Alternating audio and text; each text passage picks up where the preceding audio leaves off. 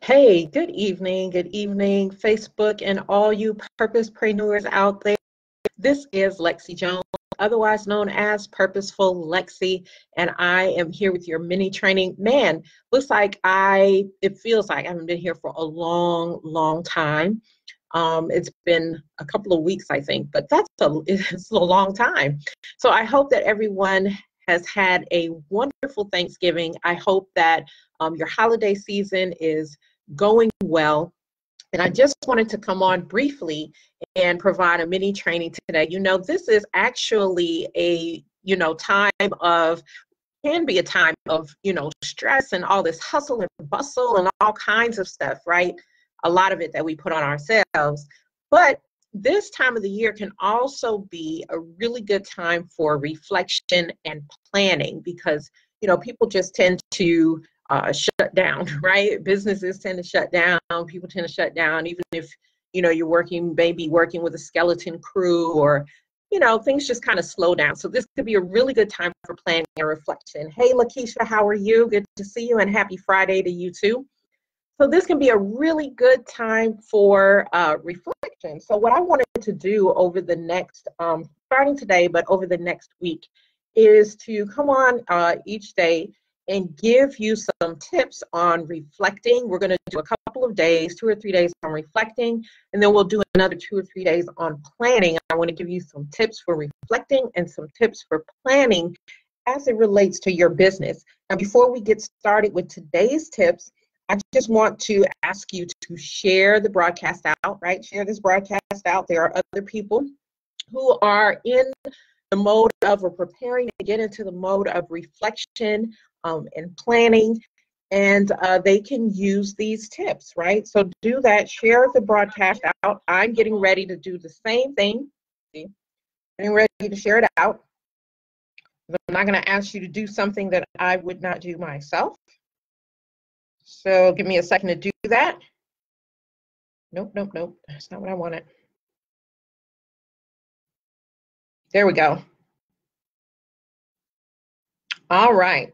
Now let's begin. And invite someone to the broadcast. All right, let's begin. So today I wanted to give you, start out by giving you some questions that will help you to start your reflection process. I have 6 questions for you today, 7 questions for you today.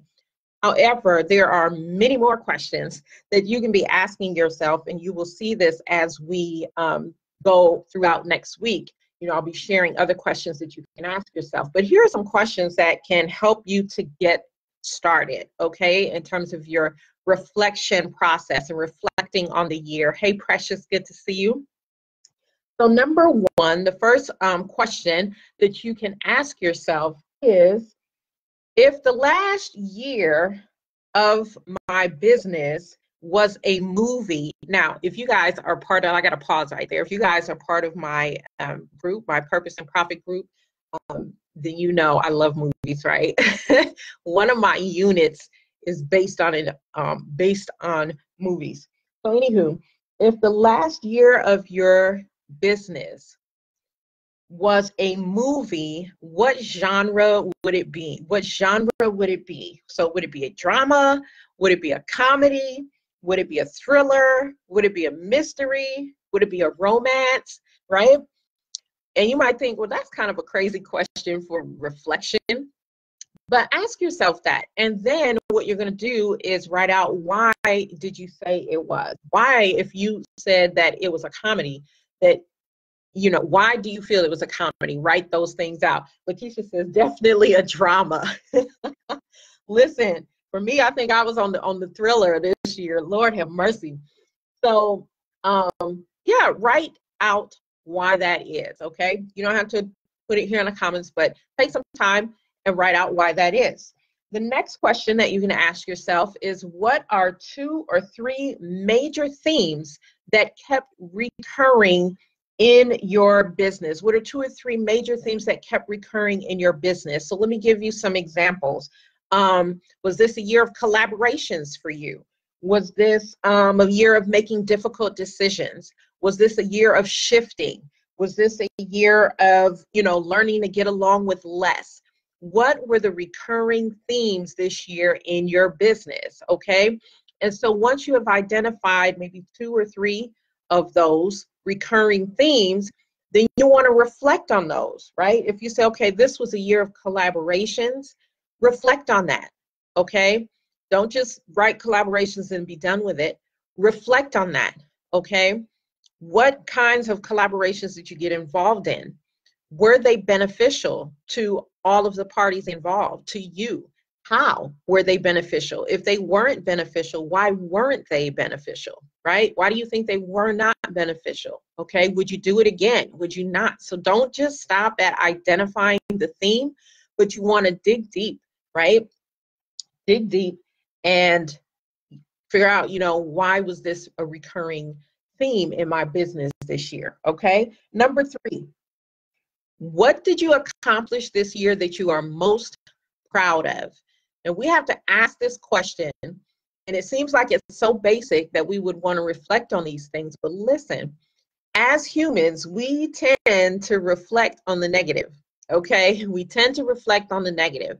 The negative is what sticks out to us, and we dwell on that. And so we can forget a lot of positive things that have happened over the year in our business, right? So write down, what did you, ask yourself, what did you accomplish this year that you are most proud of? And, what made you proud about that particular thing, right? If there were 2 moments, there 3 moments, there's 4 things that you were particularly proud of, write them all down, right?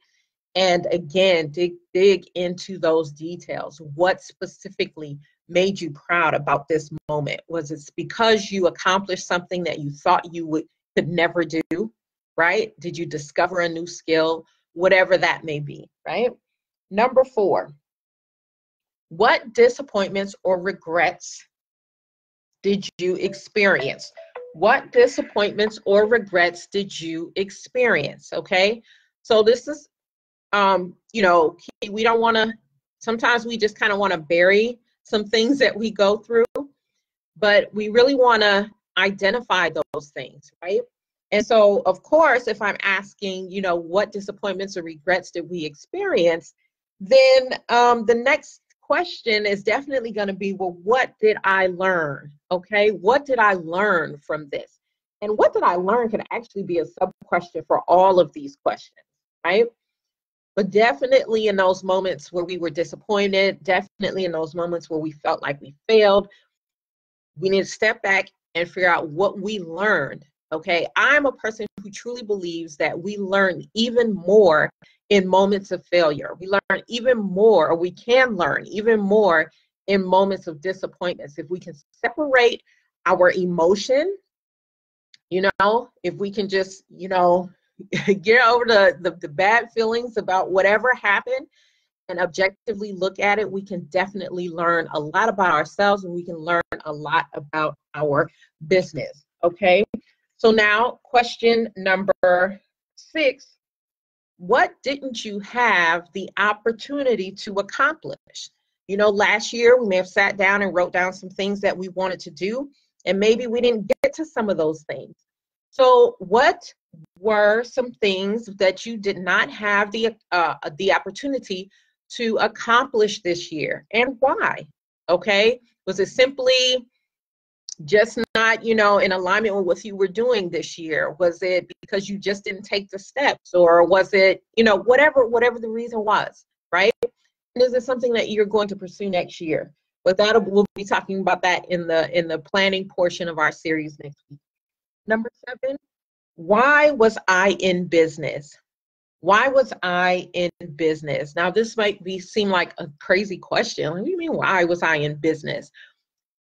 This is really important, because we can get caught up in doing so many things in our business in a year, right? That sometimes we get away from our mission, vision, and values. All right. So we need to look at everything that we did over the past year in our business and just make sure that we were in alignment with our mission, vision, and values. Okay. And if you were, great. If you weren't, what happened? Do you still wish for that to be your mission? Do you still wish for those list of things to be your vision and your values?